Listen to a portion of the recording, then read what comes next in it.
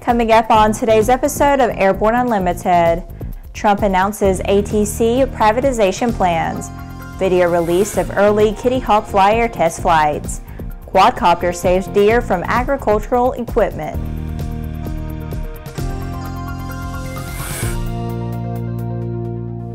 Hello, I'm Laura Hutson. It's June 6th and this is Airborne Unlimited.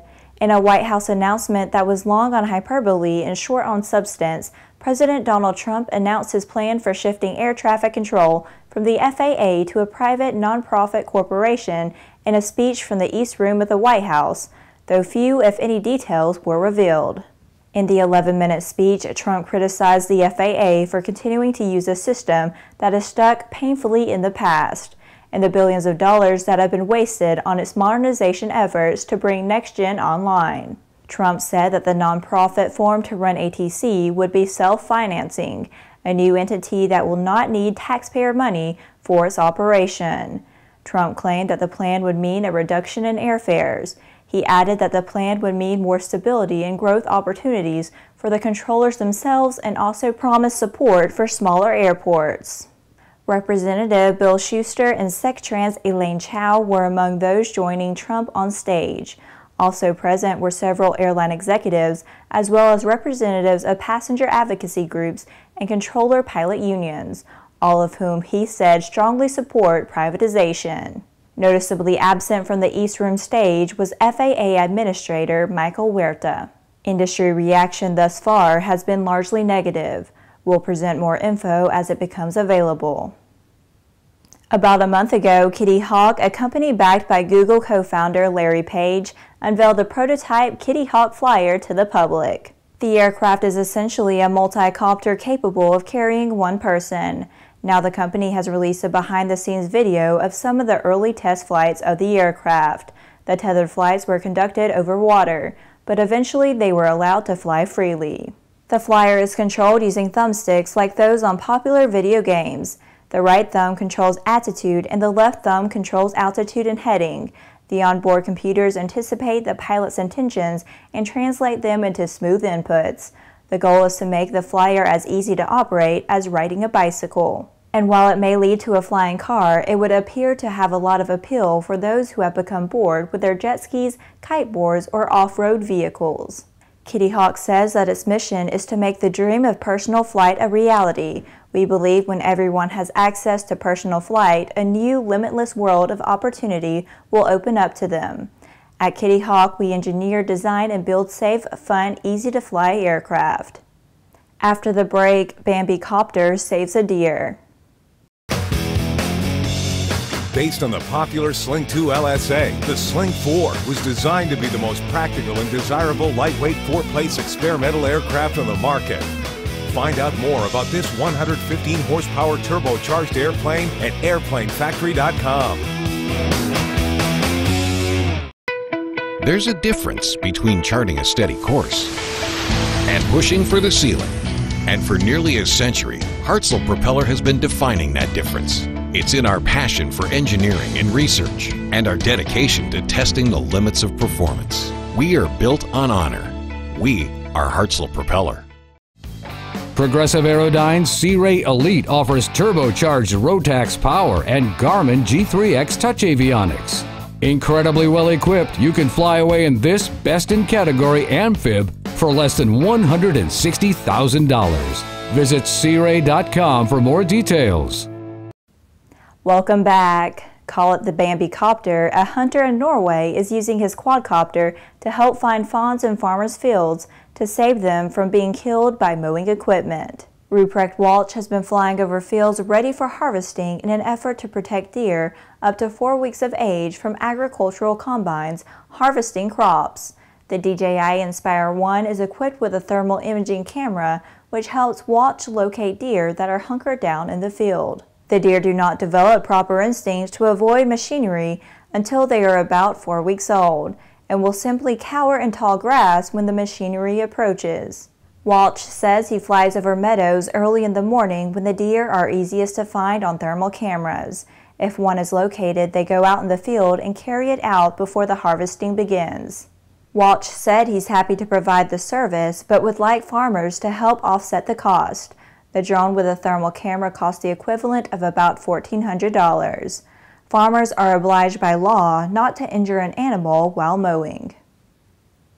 Every Tuesday, we're going to look ahead at some of the more interesting events in the aviation universe. Here's this week's Aero Calendar.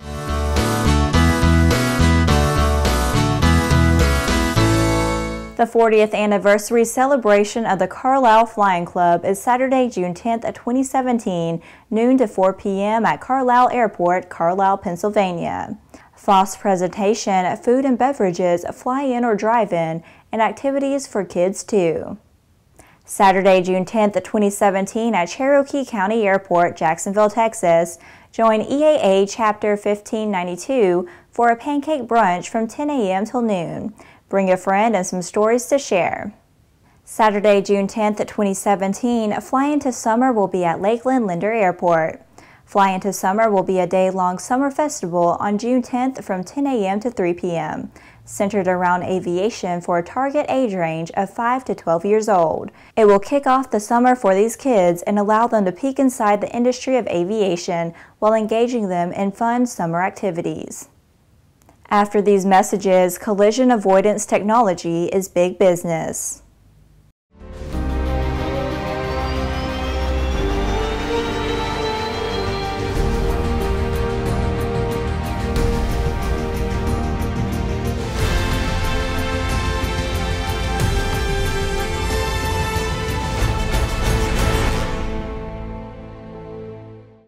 Sandhya introduces the new SAI 340 Quattro TSO'd airspeed, attitude, altitude, and slip. With integral backup battery, safety never looked so good. See it now at www.sandhya.aero. Welcome back. With so much news coming out of the aviation industry, we're summarizing some other interesting stories in a brief segment we call Around the Patch.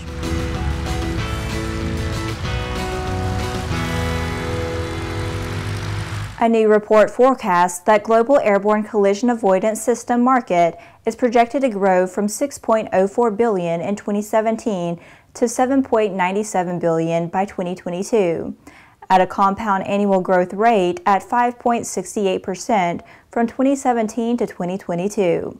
A rise in the number of UAVs in the commercial airspace and the increased deliveries of the number of aircraft are major factors. Last year, Aviation Insurance Resources helped one lucky recipient get her aviation career back on track and work towards more ratings. Once again, a $500 aviation scholarship is being offered for student pilots and pilots to help further their training. The Get Into the Air scholarship can be used towards any phase of flight training, a flight review, written exam, instrument proficiency check, or a check ride. The 3000th F35 Lightning II sortie departed Hill AFB generated by maintainers from the active duty 388th Fighter Wing and Air Force Reserve's 419th Fighter Wing, May 22, 2017. That sortie and all others flown that day were carried out with the new version of the Autonomic Logistics Information System. It's the F-35A's information technology infrastructure.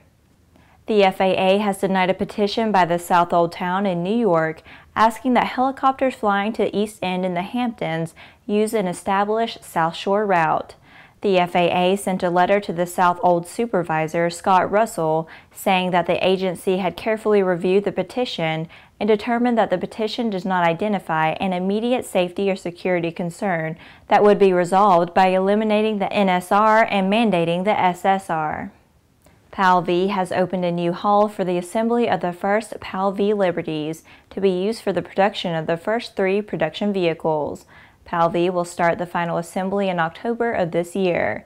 First production will start in the course of 2018. Well, that's it for today's trip around the patch. Now let's move on to the rest of the news. If you live in Illinois and you are a pilot, the state government has found a way to extract another $20 from your wallet. Call it what you will, but it looks a lot like a pilot tax. Pilots who reside in Illinois are required to register their federal certificate with the state for a minimal fee. According to state regulations, no person shall engage in the operation of aircraft in Illinois unless current and qualified under 14 CFR 61, effective October 1, 2002.